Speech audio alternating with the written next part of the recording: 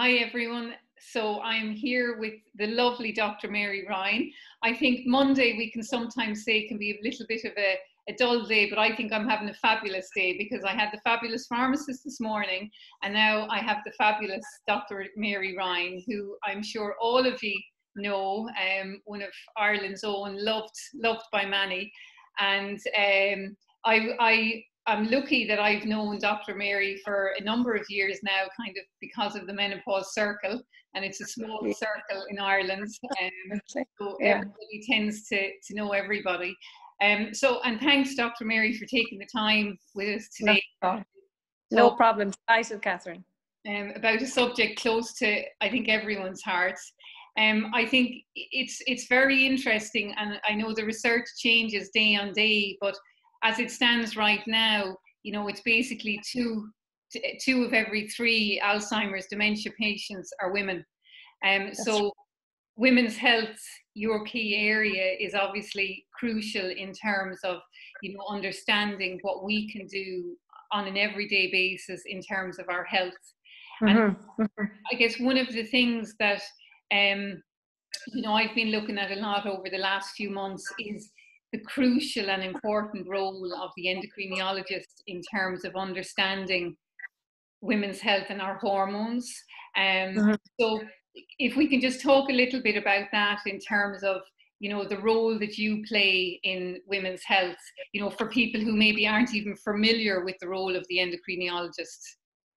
Don't worry, of course, Catherine, I'm delighted. So what endocrinology means, it's the science of hormones. So as I always say, and Catherine, you've heard me say on numerous occasions, people forget that hormones control everything. So they control all your muscles, they control your immune system. So if we think we're skeletons covered entirely by muscle, all of those muscles need a hormone, and that hormone comes from the hormone control center right up at the top of the nose. So they're absolutely critical. But what we must remember is that they also control the immune system. So I think we've only really been finding out, we knew about certain hormones, but when we saw that women were getting more what we call autoimmune disease, and that's where the immune system attacks itself, we began to thinking, look, it's different for the sexes and we need to look at this. And one of the things we saw was women, you know, if we look at women behavior, female behavior, yes, we've a puberty, we've a complete difference to men. We've got menses every single month, right? And that takes a huge lot out of the pituitary gland. There's a whole hormone flux going on. And it's fine if you're doing well, but some women aren't, and they've got very heavy periods, which drains out that pituitary gland, and they've got what we call, you know, one of the hormones, FSH, just over secreting. So those women tend to get very, very tired, and that affects their endocrine system, and it's a knock-on to their adrenal glands and to all their other glands. It even has a knock-on to the thyroid and the lipids. So women, because the way we're designed with menstruation every month, perimenopause then, where there's a whole fluctuation in the hormones and the FSH is going up and the pituitary gland isn't able for that, and then menopause where it rises again, and that really hammers that hormone control center, and then you find the hormones drop at every nerve muscle junction. That's why women get aches and pains, that's why they don't sleep well, and of course lack of sleep, Catherine, is critical, because the hormone control center can't operate if it's not recharged, just as we can't operate if the phone isn't done. So, and one of the things, and I was delighted that you got involved in this, because I was forever hearing of women that were suffered dreadfully 20 years ago from menopause and perimenopause, but people just wrote them off and they didn't listen. Whereas now, I think because we have spoken about it very openly, it's allowed women come forward and given them permission to say, hang on, this is real, this is what I'm suffering, I'm not depressed, I'm not, you know, to be locked up or whatever, which is what happened, unfortunately, years ago. So I think that that's a very good development. But so just going back to, so the endocrine system controls everything. The hormone system controls everything. It controls all those synapses that from each cell that create memory. It controls all the muscles, all the immune system. So if there is a hormone flux, as there is very much in women, because of the whole menstruation thing, because of the fact that we overdo it, because of the way society is designed, and because we've an unequal society, and all of this affects the hormone control center, which controls everything. So I suppose what we've been trying to do is not only educate women about the endocrine system and the world in general, but also telling women to value themselves, because the more recharged they are, the better their hormonal system does, and the more likely they are to do very well. And that obviously controls everything, Catherine. And I think that's a huge part of, I think, the process in terms of looking after your brain health. Is taking the time to look after your own health. And I guess part of that, like you say, is there's definitely like the caregiver burden that women can take on, and I think it's like we need to start maybe shifting it, that we're actually looking after ourselves more. So I think that's starting to happen. We probably need more of it. It needs to go a lot more, Catherine. I would see it a lot in the hospital, where women are continuously being asked to care for their parents, and even we have to change the way mothers think. Mothers tend to, don't ask the son but ask the daughter. I remember a case just last week where a lovely woman said to me she was 10 miles away, and the mother didn't ask the son who lived beside her to give him the shopping, right? She asked the daughter who was 10 miles away. Now, the daughter who was 10 miles away said, "Ma'am, I can't. I'm 10 miles away. You're going to have to ask my brother." "Oh, but he's too busy." And she said, "But I've got 3 children. He's only got 1, and it's rare." So, we just need to change how mothers treat their daughters as well, and to teach society to value women equally, because that is, I think, what leads to the burnout, is that unequal treatment of men and women. We need to do a lot of work on that. And I think that's down to, I've just come back from, I was minding my mum at the weekends, and I have 3 boys, so I brought one of my sons with me. And I actually think, as difficult as it is for him to see his granny with dementia, it's actually, there is an element of it that's character building, because he sees what I'm doing, and like, he was making her cups of tea, he was holding her arm when we went for a walk, and just, fabulous. I think all of that is important in terms of, there's the whole aspect of the roles being the exact same, and there's also the aspect of children learning to what it's like to care for an older relative who has dementia or Alzheimer's. Absolutely. Catherine, I just wanted to mention before I forgot, low estrogen affects memory, and hormone imbalance affects memory, and women often ask about this brain fog, and I just wanted to touch on it. So, for example, when women get overtired, that then will cause a hormone imbalance, particularly low estrogen, and in particular, because often they don't ovulate when they're overtired, and the low estrogen will cause a sort of a brain fog around after having a baby. If women are very tired, not getting sleep, a lot of them for a year will complain of poor memory, and they'll worry about getting dementia. In actual fact, that is just where the pituitary gland is really tired, and also there is a estrogen imbalance. So just to reassure people that are looking in that that's not dementia, that is just a hormone imbalance, and there's a lot you can do for that, and the first thing is rest. And I think that's, Mary, that extends into perimenopause, doesn't it? Because the amount of women that I hear from who basically, "God, Catherine, I'm losing control. I can't remember. I'm afraid I have dementia." And in a lot of cases, part of it is, yes, it's the declining estrogen, and it's the symptoms that we see in menopause. It's not, that's, I think it's important, like you're saying there, it is important. You don't, like, there's nothing saying that means, yes, you'll have dementia or Alzheimer's. Exactly. Know that. It's just assure them that that's quite normal, and that almost in all cases it will get better. But the one big thing is they've got to rest, and they've got to pace. You do very well, because your pituitary gland will recharge, and that the body is very good at looking after itself if it's rested enough to do so. The big problem with women is they don't rest enough, and they don't put themselves first enough, and that's one of the big problems, particularly perimenopause, menopause, and after having a baby. That's one of the things. And I guess when you think, like, they're all very demanding times, particularly, after you've just had a baby, obviously you're slap bang into the new baby days. Absolutely. Yeah. with menopause, the chances are, like, I'm 49 now, I'm right in the thick of it. And Yes. I've got the sandwich years, so I've got my kids and I've my mum. So it ends up you're juggling everything.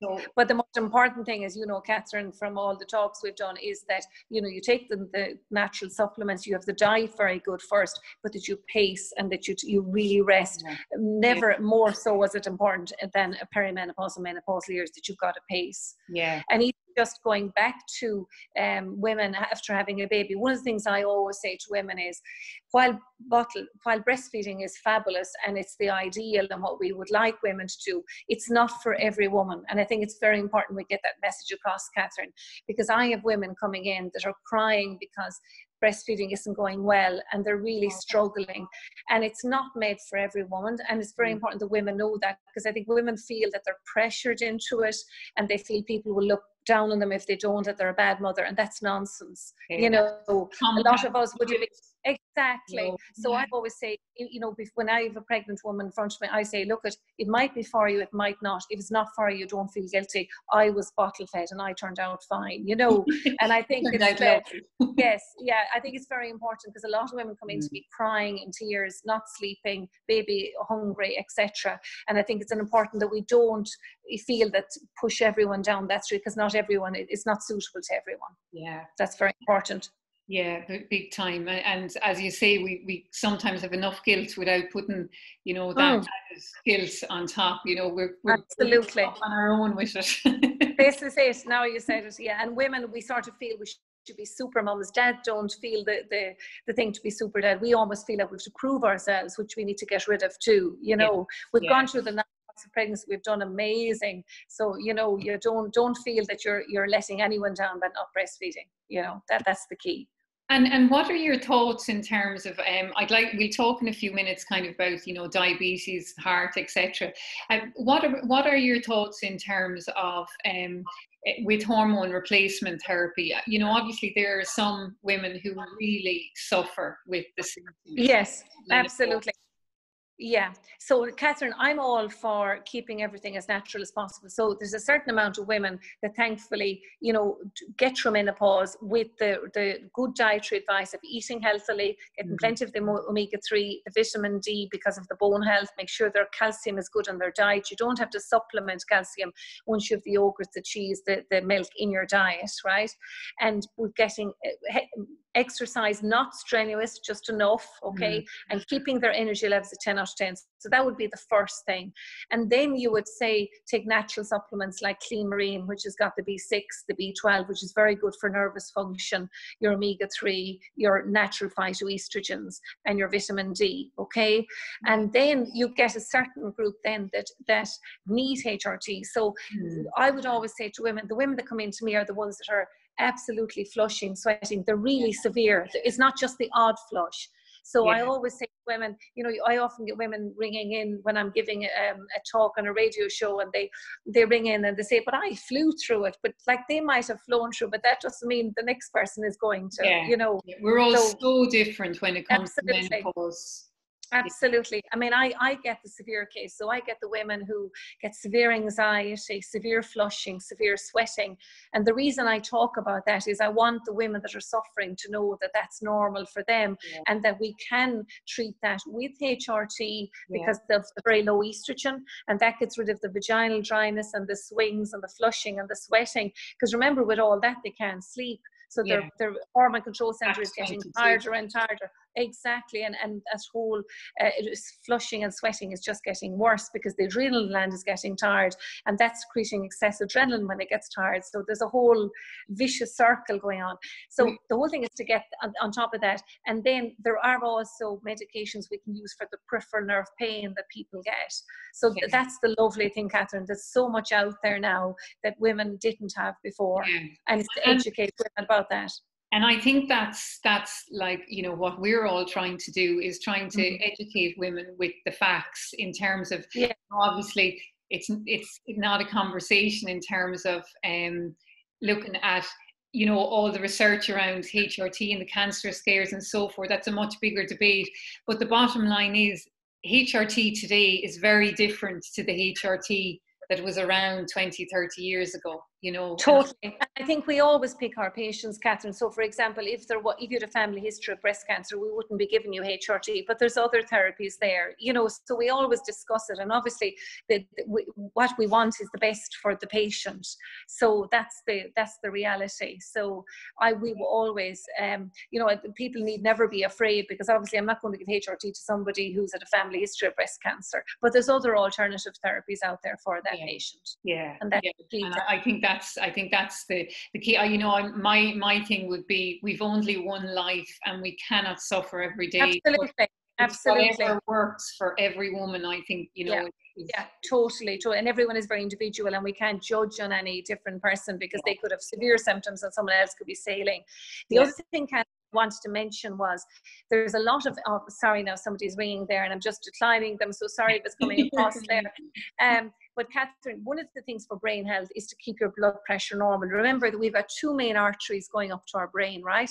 And the one thing the brain needs is oxygen. So, you know, I always say to patients, in a cardiac arrest situation, the one thing the brain survives on is oxygen. So we've got to keep those two carotid arteries, which are the two pipes carrying oxygen to the brain, we've got to keep them pretty open, right? Now, what can close them up is plaque. And the cause of plaque are 5 things. One is weight around the tummy, which women around menopause are very prone to getting. So women be very careful that they reduce their carbohydrates and they reduce their sugars, because sugar is quite toxic anyway. And I'm always saying, keep the confectionaries to once a week, but definitely don't have abdominal weight, because the fat there causes plaque in these arteries. That reduces your blood flow, and that causes brain atrophy, which has been shown to cause both Alzheimer's and senile dementia, Catherine, and I'll go through that in a minute. The other thing would be diabetes. So diabetes, that's fine, but just make sure it's well controlled, because well controlled diabetes, you won't get the plaque. And the other thing, sorry Mary, with the diabetes as well, would you recommend that, you know, women are having regular checks with their, you know, whether it's their GP, endocrinologist, whoever, just to make sure that they're not moving towards type 2 diabetes? Absolutely. So if people have weight, you know, you are at risk of type 2 diabetes. And if you're thirsty, and if you're very tired, or if you're going to the toilet a lot, passing urine, these are all symptoms of type 2 diabetes. So easy to treat it. So just don't be suffering and don't be putting yourself at risk. The other thing, Catherine, is high cholesterol. Now, some of us will inherit that. So 50% of the Irish population, and this is where women, I was on the Irish Heart Foundation Women's Committee purely because we all heard about men getting heart attacks, but there's no information about women getting heart attacks. And women are at the same risk as men, and even higher after menopause.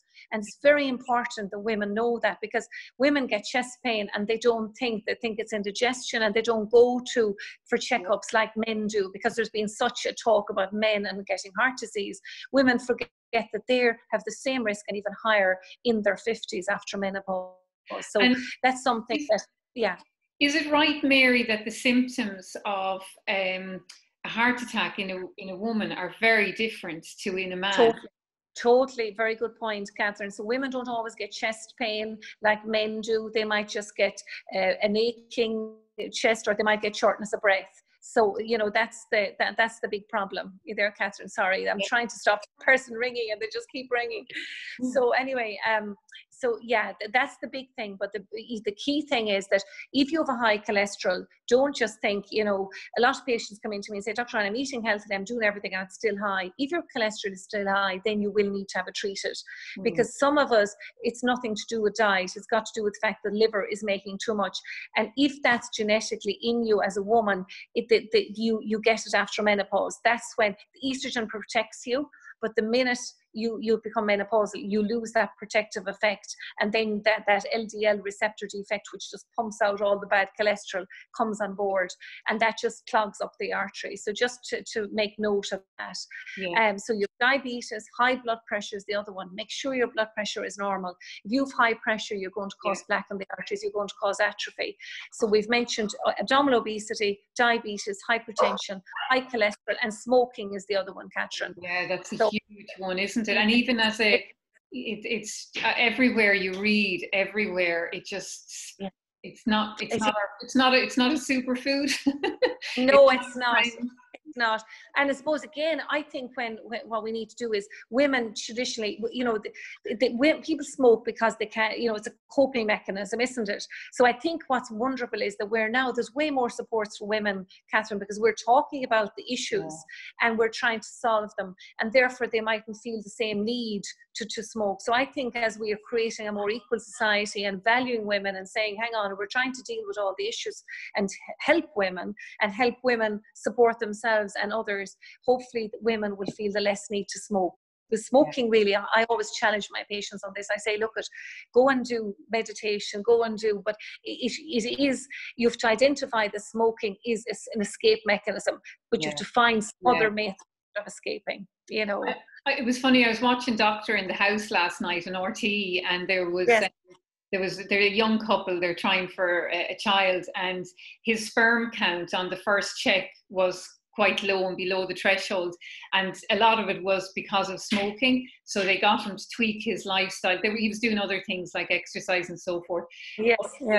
When they went back to review, he cut it down by a certain amount, but even the small change in the smoking that he'd made had increased his sperm counts. Now I know I'm just talking different. Absolutely, yeah. It's so important. Totally. And even things like magnesium, Catherine, is a great supplement that women can take as well. And that's really good to help hormonal health, but also it helps to relax muscles and help sleep, particularly around menopause. And menopause, so it's a good thing. Yeah, but if you look at those 5 things and you try and modify them, then you basically don't, you have plaque in the arteries, so therefore you don't have reduced blood flow. And they believe that hypoxia or low oxygen is what drives Alzheimer's and senile dementia. So Alzheimer's is what we were talking about before we came on, where you've got this amyloid plaque, we think it's genetic, and you have these tau proteins, and that is quite early dementia, so you see it from 55 onwards. Senile dementia is usually from 70 onwards. And that's the one that we can really make inroads in by keeping all those risk factors low that we've just spoken about.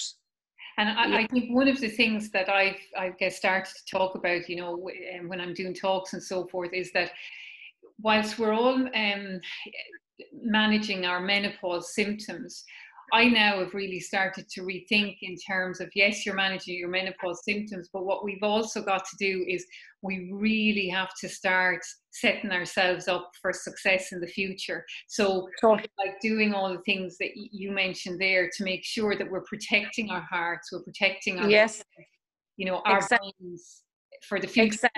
When you're in menopause, you can get very tunnel visioned in terms of the symptoms of menopause, and obviously when they're very tough, you know, that it is hard to see beyond that. But I think it's becoming even more critical, because we're living longer, that we're starting to look more at how do we protect ourselves in terms of Totally. And I think as women, we're valuing ourselves better as well. I think our whole value system has improved, Catherine. And obviously we need to up that a lot more. But I think women are valuing themselves more in society. That's why they're beginning to, you know, before, years ago, women just didn't dress well in their, you know, when they got past menopause. Whereas women are, and it's lovely to see. And they're realizing that, yes, I can have a life post-menopause, and I can enjoy, and I want to do loads of different things.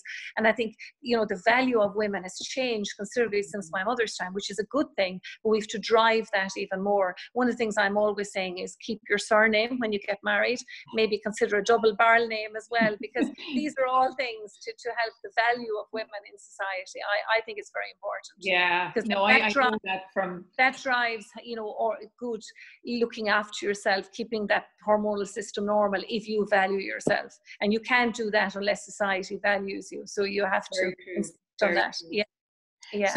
So say, Mary, for anyone that's listening and has concerns about, oh gosh, you know, depending whatever stage they're at, and they are thinking, you know, what do I need to do in terms of the actual steps, you know, to seeing doctors and so forth, around protecting themselves against dementia, or whether they think they might have it.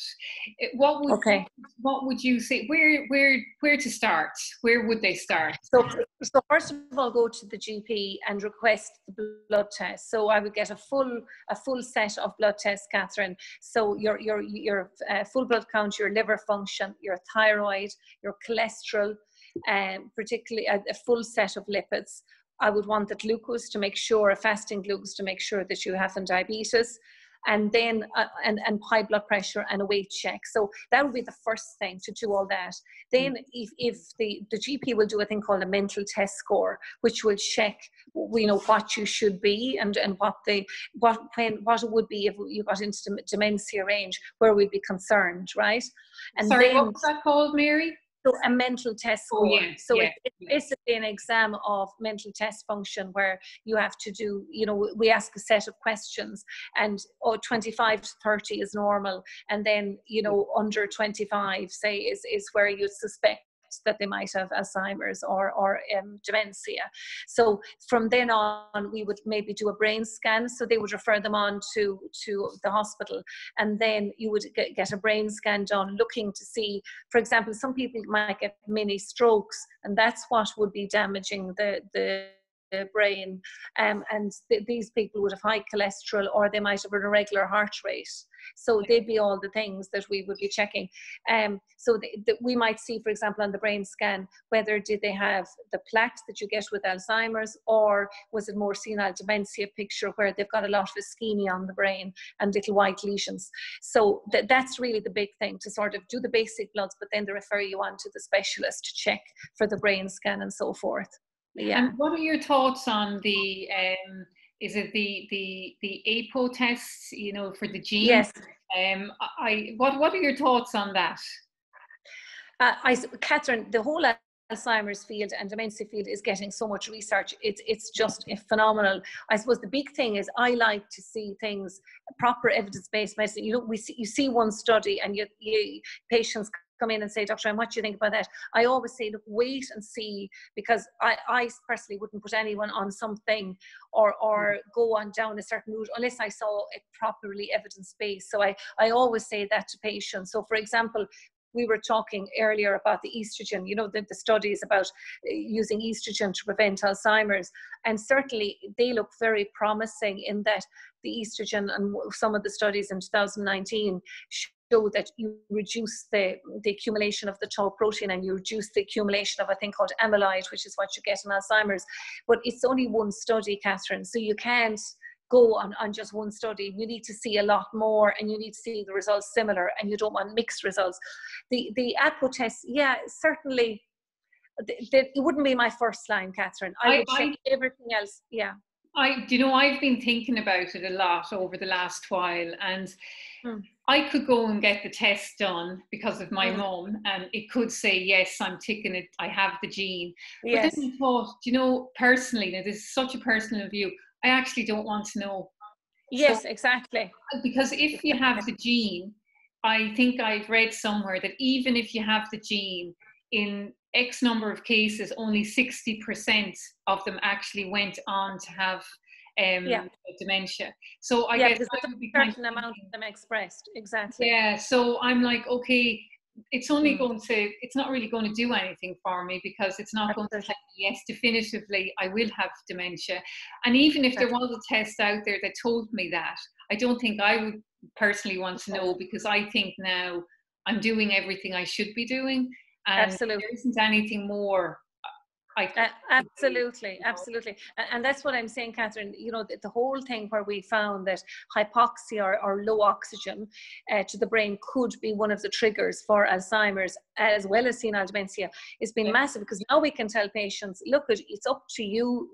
You've got a personal responsibility that you can keep. If you keep your weight right, if you keep your blood pressure right, you make sure your diabetes is well controlled, you make sure your cholesterol is under 5, and you make sure you're not smoking. So all those things will stop the plaque, reduce hypoxia or low oxygen, have the flow to the brain normal, and you don't get the atrophy. And if you don't get the atrophy, not only have you reduced risk of your Alzheimer's and your senile, but you also don't get your Parkinson's. Because remember, Parkinson's is atrophy of the dopamine cells. Do you get me? So I think what we advocate is just for people to understand all of this, and they could do so much for their brain health by just keeping all of these factors constant. That would be a huge. And so I suppose that's real love for ourselves, Catherine, because if we really love ourselves, we should be doing that, shouldn't we? Big time. Big time. I was doing an interview with Emily Power-Smith last week, and we were talking all about that and just the very physical side of it. And no, it was fantastic. It was very empowering. It was great. I loved her comments on the whole, you know, the way it's opening up for women and they can now talk about it. I thought she was excellent. She's brilliant. So Mary, in terms of just, you know, what would you say? If you had, you know, someone in front of you who has concerns, you know, or they want to look after their brain health, and I know we've discussed a lot of this, but what are the top 3 things you would say? So the top 3 things are to keep themselves, to be well rested, Catherine, okay? Because to be well rested, your pituitary gland or hormone control center is at its optimum, and that controls all your immune system, your autoimmune, it controls everything. So to be well rested, to have a good healthy diet is key, where you've got loads of the greens, loads of the colored vegetables, very low in sugar, because sugar is toxic to the hormonal system. Keep that very low. And so 1 is well rested, because that's when you're pituitary. 2 is the diet. You know, make sure you've got plenty of roughage, keep your carbs low, because as women we have a slow metabolism. A lot of us have underactive thyroid, slow metabolism again. So if you keep that right, then it'll be, so that would be, the diet must be good, low in sugar.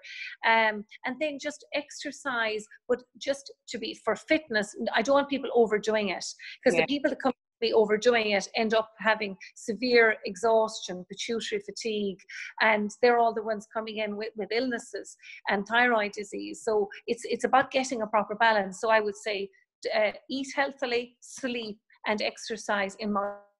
And most of all, love yourself, because if you love and value yourself, you're going to make sure you do all those things. And that you know, I think that's the key. And women are poor at that, and we need to really up our game with that. And I think across the board, when you read all the cutting edge research when it comes to Alzheimer's, I think one of the number 1 is sleep. Totally, Catherine. If you don't get your sleep, your brain can't function. The hormone control center that controls everything has to be recharged. Just like our phones, we plug them in and we use them all day, but we think that we can go on empty, and we can't. And sleep is critical, you know, and you just stop that whole vicious circle occurring, which is key. We'd never forget to charge our phones.